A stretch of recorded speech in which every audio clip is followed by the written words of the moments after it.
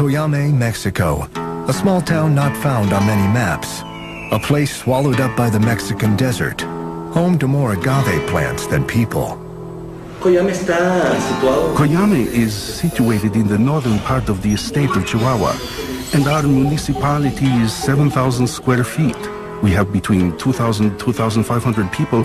It's a calm place, a beautiful place.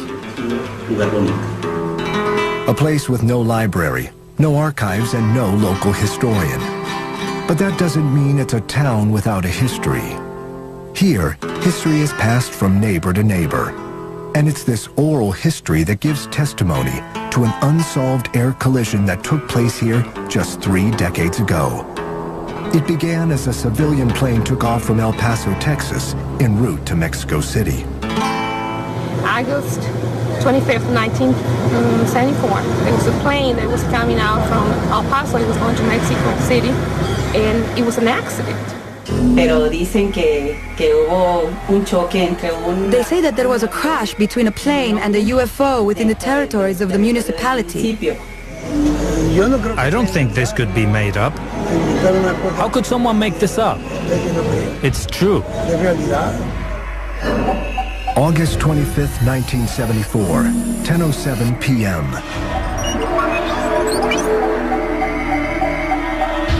It's a quiet summer's night in Cuyame. The town's inhabitants are beginning to turn in. 500 miles away, United States air defense systems suddenly register an unknown flying object over the Gulf of Mexico. Streaking across the sky at over 2,500 miles per hour, at an altitude of 75,000 feet, only one thing is for certain. This is not something man-made. Initial indications are that it's probably nothing more than a meteor. But 60 seconds later, it becomes clear that this is no meteor. This object was traveling and descending through steps, unlike that of a meteor, again, with more of an arc. The object appears headed on a course towards Corpus Christi, Texas. American air defense systems are alerted. 10:09 p.m. The unidentified flying object now suddenly veers left and enters Mexican airspace just 40 miles south of Brownsville, Texas. The U.S. continues tracking the puzzling spacecraft as it now races over Mexico. Yet what isn't seen on radar is a small craft headed on a trajectory towards the UFO. What's also interesting about this case is about the same time as this UFO was zigging and zagging, there was a plane that was leaving El Paso headed towards Mexico City. Under the cover of night, the small civilian plane from El Paso heads towards Mexico's capital city. But the plane from Texas never reaches its destination. At the same time, the American military watches as their unidentified flying object disappears from radar. It appears that the unthinkable has happened. A UFO plane collision. There's an assumption that there was a collision of some type where both the craft and the plane had collided. August 26th, 1974, 8 a.m. 9 hours after a civilian plane disappeared over the desert, a Mexican recovery team hunts for the downed craft. Across the border, American intelligence is listening in. At 10:35 a.m., the Americans intercept the Mexican military radio report.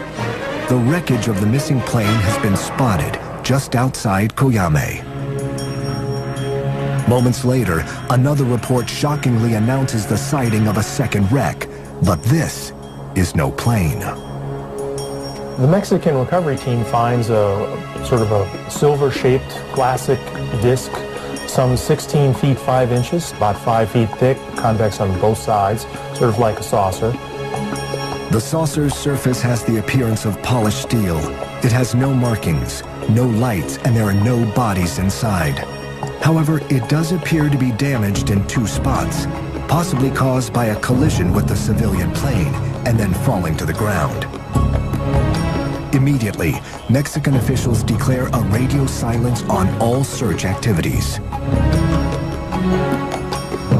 Meanwhile, U.S. officials reach out to the Mexican government, offering assistance in the recovery.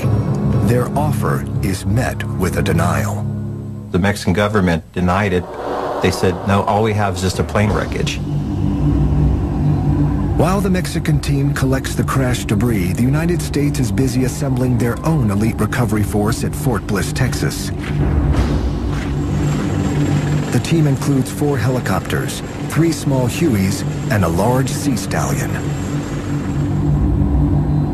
Prepped and ready to move out, the team is placed on standby while U.S. surveillance scopes out the situation.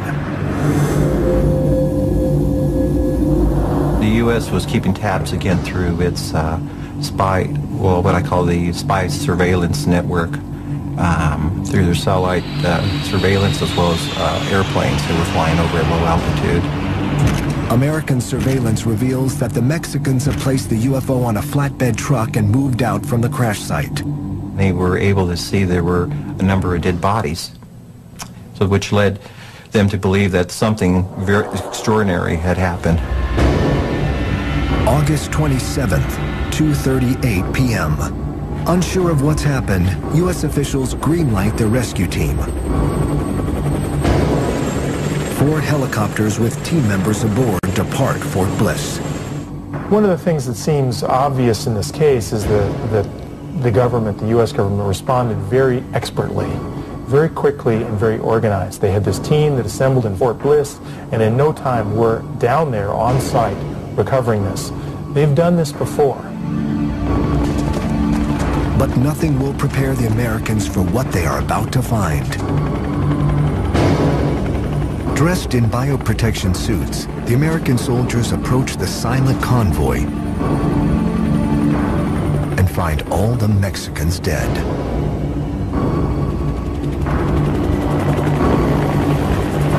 There is no time to investigate what killed the Mexican team, but ufologists have their theories. They somehow came in contact with a lethal agent, a bacteriological agent that was from out of this world, or an extraterrestrial biological agent of some sort that killed them, which is my favorite theory. The U.S. recovery team quickly tends to business. It finds the 16-foot wide silver UFO strapped to the back of a flatbed truck. The straps are reconfigured and connected to a cargo cable from the Sea Stallion helicopter. Safely secured, the estimated 1,500-pound disc is lifted up and headed back to the U.S.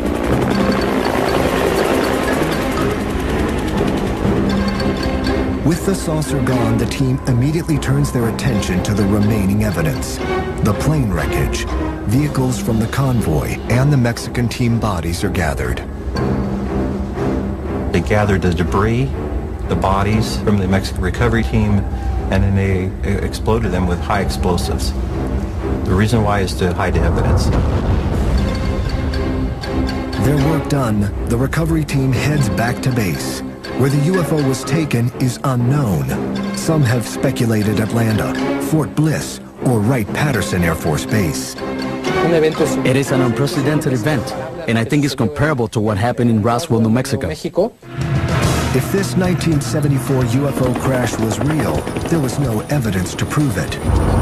Only the passing down of the story from generation to generation kept the tale alive, but few took it seriously. That changed in 1991. That year, not 1, not 2, but dozens of UFO sightings are reported over Mexico. What gives the 1991 sightings credibility is that strangers reported seeing the same thing at the same time on the same day, and yet they were hundreds of miles apart from each other.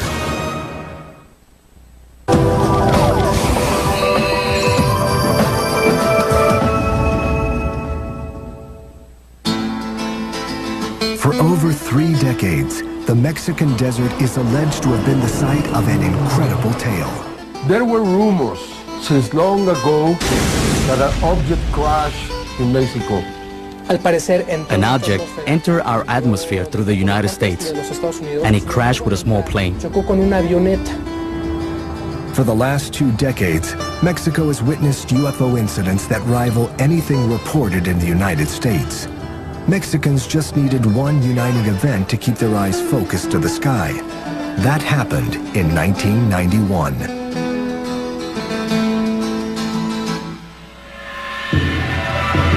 In July of that year, one of the longest solar eclipses in history is set to happen.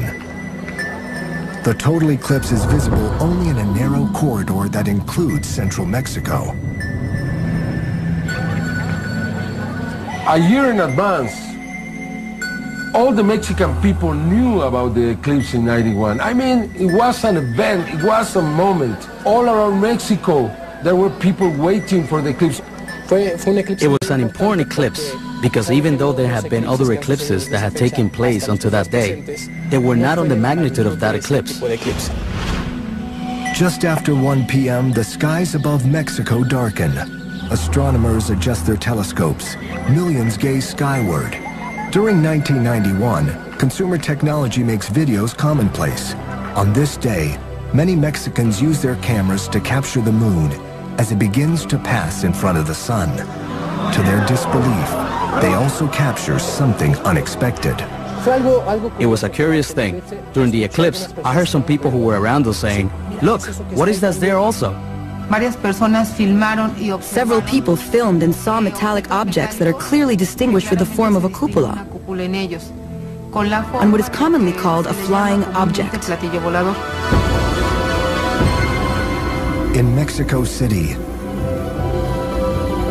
in Tepeji del Rio, in Puebla, in Cerro de la Estrella. From all corners of Mexico come videos showing a strange metallic-looking object just below the eclipse. The eclipse UFOs, or ovnis as they are called in Mexico, become the talk of the country. But while some are quick to claim that Mexico experienced a UFO encounter, skeptics aren't buying it. This was one of the great events of the century as far as eclipses and astronomical events, and hundreds and thousands of astronomers, professional and advanced amateur astronomers, came from all over the world, and it converged upon Mexico City and the other towns where the eclipse was visible. Not a single professional astronomer reported seeing anything that wasn't supposed to be there. Professional astronomers immediately doubt any UFO claims and instead offer a more scholarly response. When the sun is totally eclipsed, like it was in Mexico on that day, the bright stars and planets become visible for a few minutes. And Venus was very brilliant, and so it was very easy to see when people looked up. And I'm sure that many of the people thought that they saw a UFO. Skeptics have their answer, but UFO believers have their doubts. Because of that, because so many people recorded in different cities these objects, some suggested that had to be the star Venus. But Venus was in a different position than the UFOs were in the tapes. It was something strange that happened during the eclipse. It's afterwards, when you start analyzing and looking at the videos, that you can start to see in some of them that there are movements that maybe wouldn't correspond to a planet. When you start analyzing more calmly after the fact, that's when you start to wonder if it could have been a UFO. The 1991 sightings ignite a UFO explosion in Mexico. The effect of the UFOs from the 1991 eclipse was like a snowball. And this allowed people with an interest in UFOs to record sightings more frequently. While Mexico's UFO explosion comes as a surprise to most, some ufologists believe it was actually predicted over 1,000 years ago. The Maya were one of the great civilizations in history.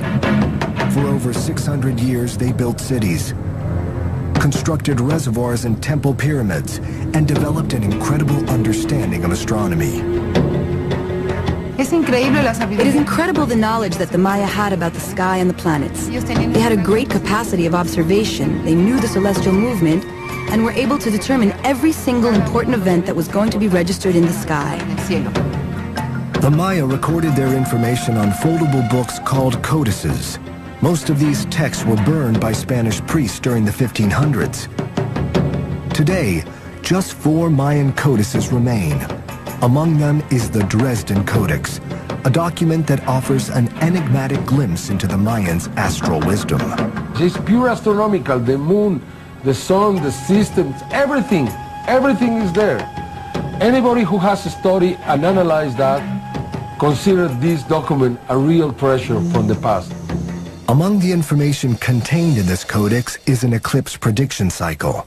The eclipse of 1991 appears in the Dresden Codex. But did the Dresden Codex predict something more? In it, they talk about the meeting with the Brothers of the Stars, which in our language we call extraterrestrials. When I read this, after receiving all these videos, that struck me, that really affected me, because it's like if the Mayans knew long in advance that these sightings were going to take place that day. How can you explain that? Is that a coincidence or they knew? I think they knew.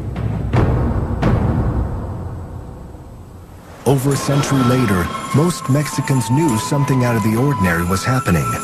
Their UFO wave had turned into a tsunami.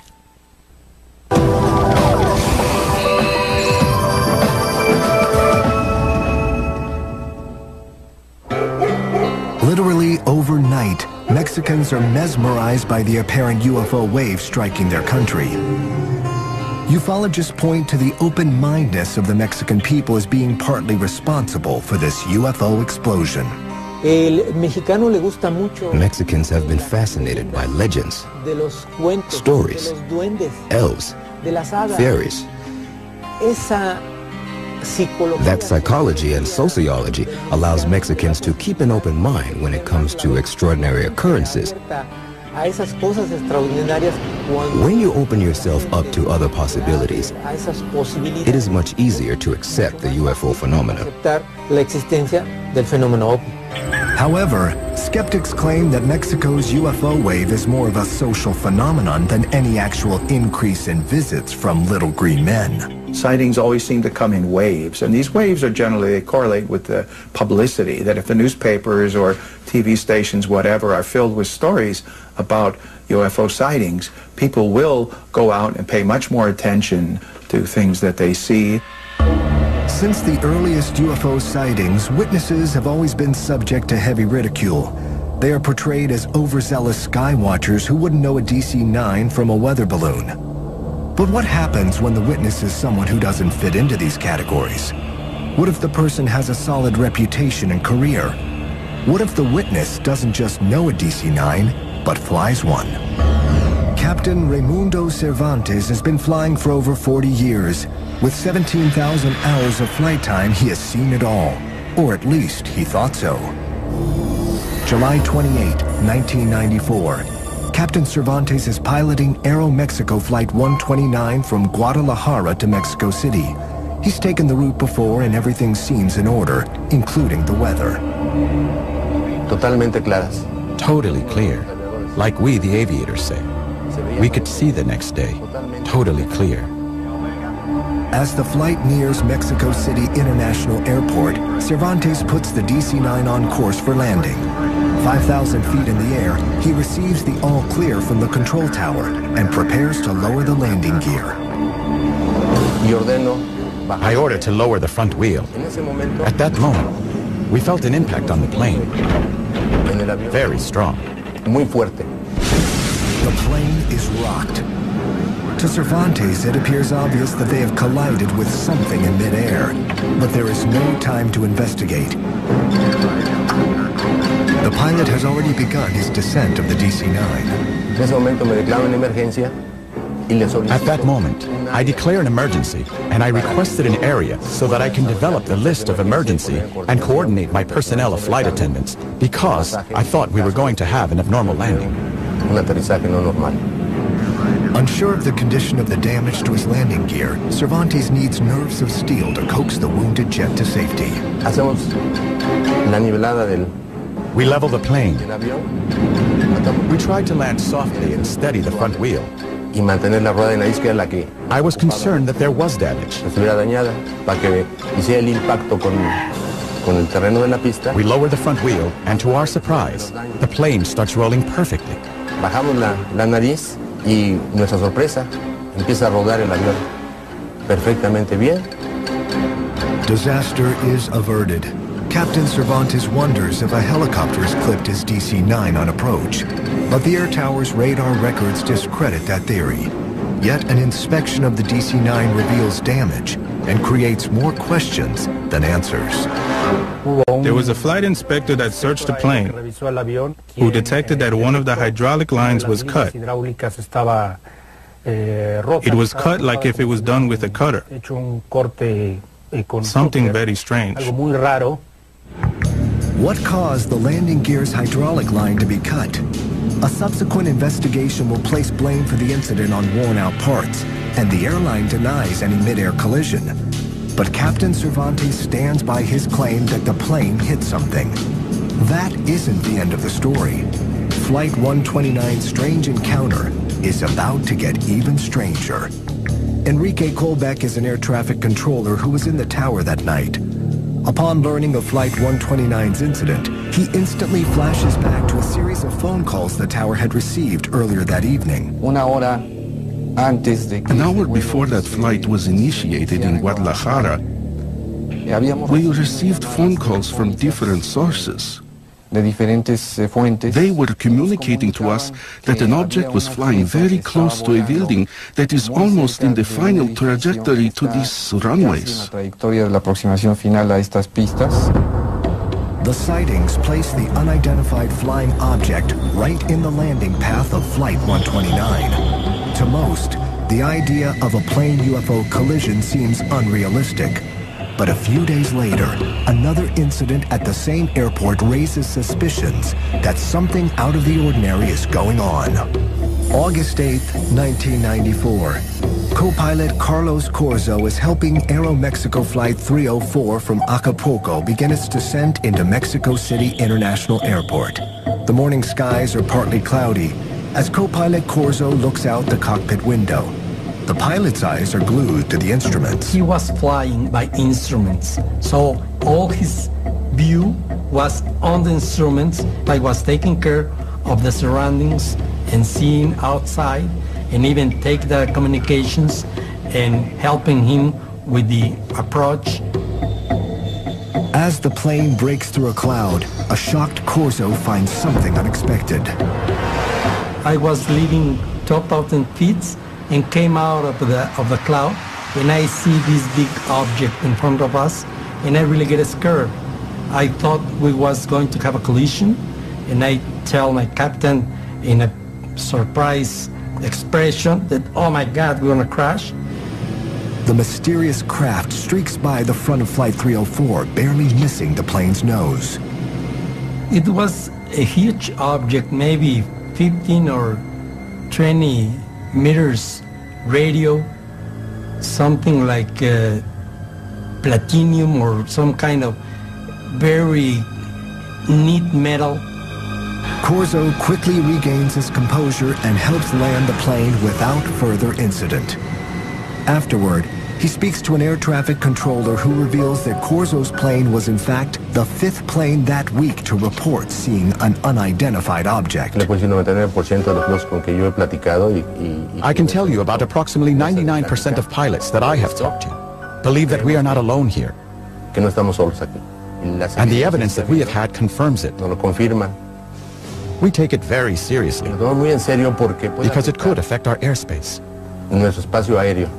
Definitely, there is a potential danger because we do not know what produces the phenomenon and what it is made of and why it is manifested. Nearly a decade later, another incident in the Mexican skies would send shockwaves worldwide. Yet, unlike previous encounters, this one would have everyone believing, including the Mexican government.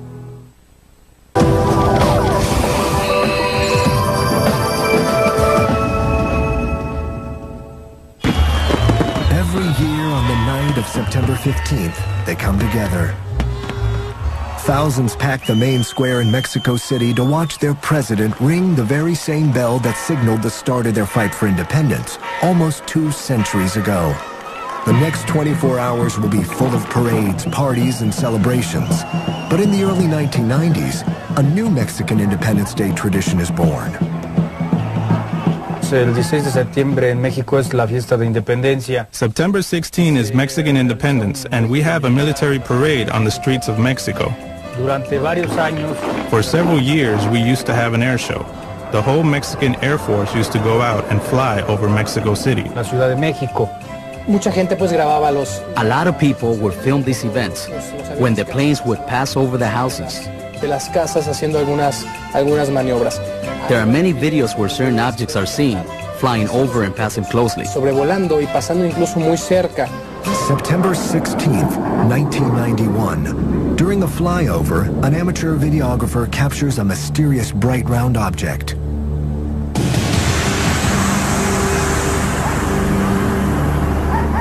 September 16th, 1992. An unidentified object is spotted flying through the sky.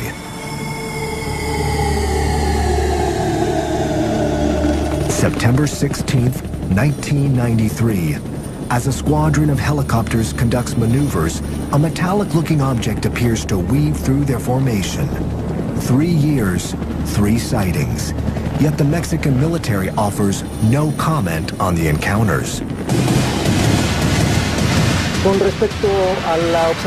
respect to the sightings of these objects during military parades, the government never voiced an opinion for or against. The government here has always remained aloof. This comes as no surprise to the UFO community, who for decades has claimed that governments are actively suppressing UFO encounters. Blacked out reports, secret projects, and constant denials have all fed the notion of a massive cover-up. March 5th, 2004. Mexico's 501 Air Squadron is on a routine search for drug smuggling aircraft. But the military pilots witness something far from routine.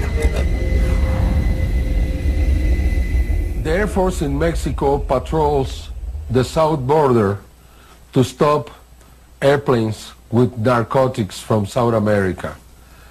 They do this many times every day with different airplanes. But this day is different. During an afternoon surveillance run, the team picks something up on their radar. They assume it's a drug-running plane and take off after it. Following it on radar, the object appears to be changing speeds erratically, at times traveling at over 380 miles per hour.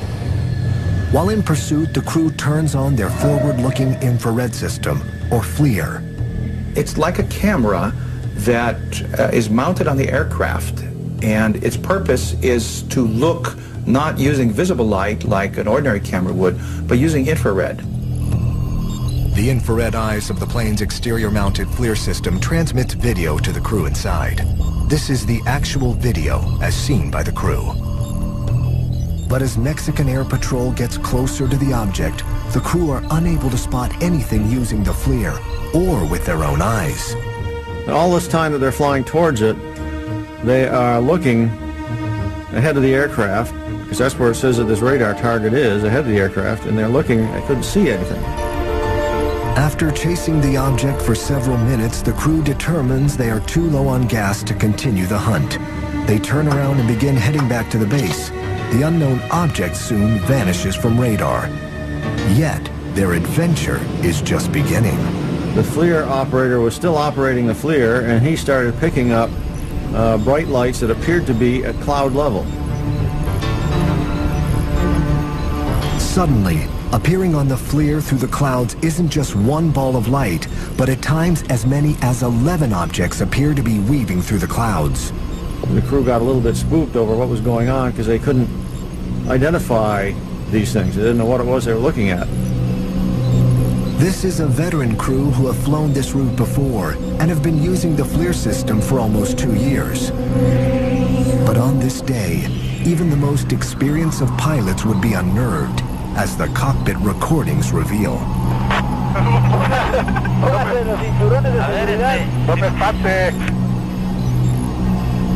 It appears to the crew the objects aren't just traveling alongside their plane, but surrounding it.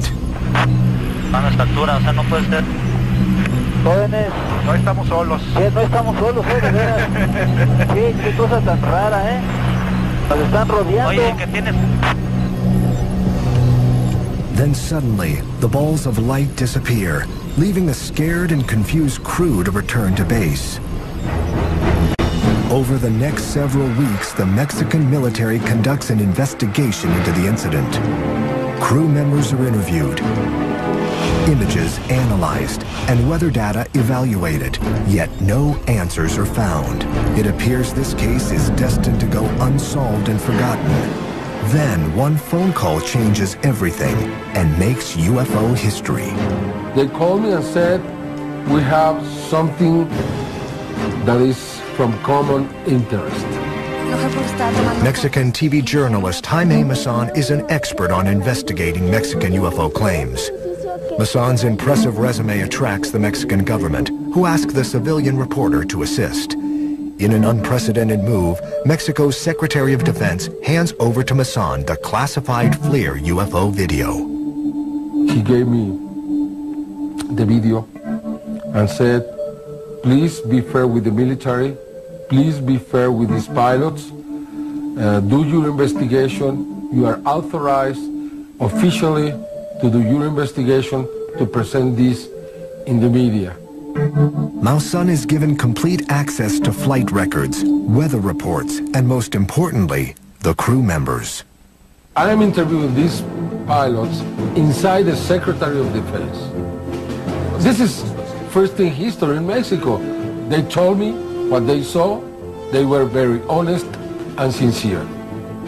No, we never had the opportunity to identify them visually. I never saw this kind of object before.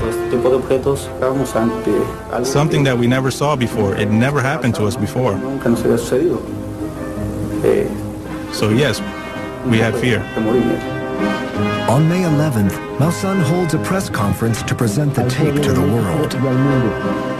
It doesn't take long for skeptics to denounce any UFO theory. Their explanations come fast and furious. It's ball lightning. You'd have a whole fleet of these top secret aircraft flying. Some skeptics and UFO investigators suggested that the equipment was not working well. One after another, explanations are given, and one after another, they are discredited. However, a new theory emerges that might solve the mystery. There's a theory that what the officials filmed out there were the flames of the oil wells that are 100 to 120 kilometers from the account. They appear to be brilliant glowing objects in the infrared. Of course, they were not visible to the eye, but that's the whole purpose of the infrared camera system, is so that you can see things by their heat signature. You can see things that are not visible to the eye.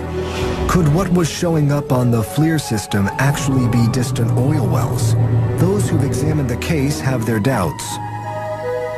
First thing that we did was analyze the lights to determine their shape, to see if there was shape to them, and how did it change frame to frame, minute to minute. If the lights are oil wells, as skeptics have claimed, then they should flicker like a flame. But using computer programs to break down the lights reveals something very different. Over a period of frames and minutes, the glow may change on the outer edges, but there is an object in the center that is rock steady. It's a ball, it's a sphere, and it's not possible that it's a flame, because if it was a flame, it would be undulating not just from the edges out, but over the entire object. Adding to the case against the oil well theory is the fact that despite flights in this area daily, no one has ever reported this kind of encounter before. The only way, really, to prove this would be to do it under the same basis, using a FLIR camera, flying the same route, probably with the same airplane. Until that happens, the Mexican Air Force encounter remains an unsolved mystery. But for UFO researchers, that doesn't take away from the importance of this landmark case. For the first time, a government turned to the UFO community for help. Mexican UFO investigators are optimistic that this incident may signal a new era of openness by governments. This is going to produce many, many new cases and more openness in the future. There are many other people who are now trying to become investigators in Mexico. This is just the beginning. It was just the beginning. In 2005, just when it appeared things couldn't get any stranger in Mexico, they did.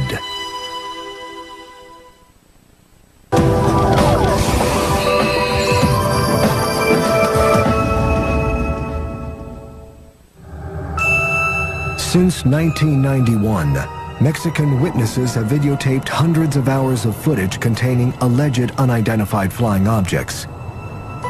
But while the sheer volume of sightings has impressed some, it's what's on these tapes that matters. But out of the thousands of videos that we have, most of the times are, balloons, airplanes, stars, mistakes, honest mistakes. Probably just 10 or 15% of them are good, really good. It's this 10% that has drawn the attention of everyone from ufologists to the mainstream media. Among the most interesting UFO phenomenons captured on tape are what is referred to as fleets. A group of more than 3 objects we call fleets. They travel horizontally or vertically with very strange forms as boomerangs, spheres, discs. June 10th, 2004, Guadalajara, Mexico. An amateur photographer captures unknown objects in the sky. June 21st, 2004, 300 miles away in Cuernavaca, Mexico, another fleet is caught on tape. March 30th, 2005, almost 600 miles north in Torreon, yet more unexplainable objects dot the Mexican sky. April 11th, 2005, 500 miles to the south in Mexico City, the skies over the capital city are full of mysterious aircraft. I believe it's a way that someone is using to communicate with us. I believe they are trying to say something similar to what happened in England with the crop formations. Skeptics are quick to dismiss fleets as nothing more than weather balloons or birds. But seeing is believing. And in June 2005, a fleet sighting had people believing. One of the more recent accounts of UFO sightings here in Mexico happened here in Jalapa, Veracruz. And it is very interesting because the witnesses were of a very high caliber. June 24th, 2005, 10:30 a.m. A public ceremony is being held to celebrate the delivery of new patrol cars to the local police department. On hand are such dignitaries as Governor Fidel Herrera Beltran, high-ranking police department officials, and the local media. Moments after Governor Beltran finishes his speech, cries of UFO, UFO echo through the crowd. Instantly, all eyes are on the mysterious objects hovering above.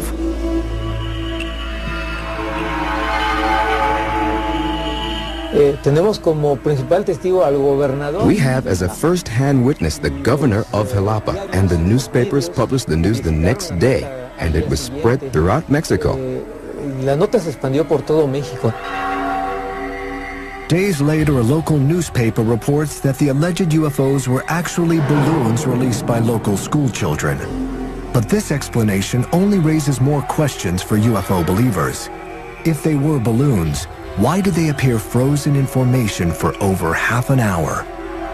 As the witness says, it was more than 14 sphere objects that were shining in the sky, formed a triangle formation and remained there for 30 minutes. I just find it hard to believe that balloons could stay in the same place and in the same formation for half an hour.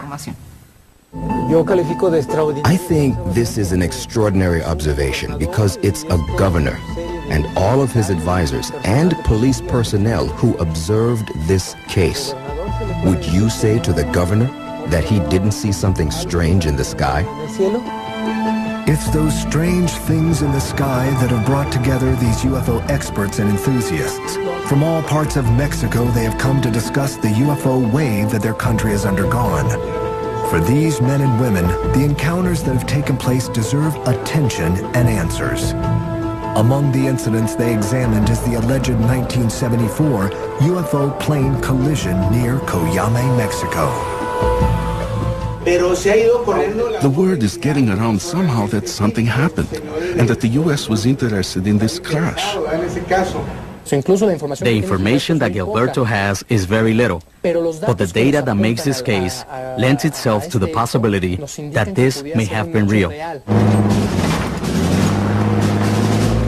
decades later, Cuyame still has more questions than answers. But are there clues out there that could break the case wide open? Any motivated investigative journalism student of today, or professional, could have a field day. Go to the town, track down all the people in the town who used to be there and live there by address and find them and interview them. It requires more rigorous study. It requires more of a collaborative effort, hopefully among the UFO research communities between the United States and Mexico. So it's a case that's going to need more further investigation. And like any seminal event in history, there is a last-second plot twist. I was recently in Chihuahua and I asked about this case, and there is a rumor that there are photographs around this case that I haven't seen. I was promised that I was going to receive these photographs, but people there are still afraid. It seems that they have kept these photographs for a long, long time. Fittingly, once again, the Cuyame story is shrouded in mystery. Did a UFO crash in the Mexican desert in August of 1974? Did a Mexican recovery team fall prey to an unknown biological poison? The truth may never be known, but what we do know is that over the last 15 years, Mexico has experienced something out of the ordinary. For UFO believers, this appears to be a golden age of alien encounters. Only one thing is certain. Mexico, a land steeped in history, is now steeped in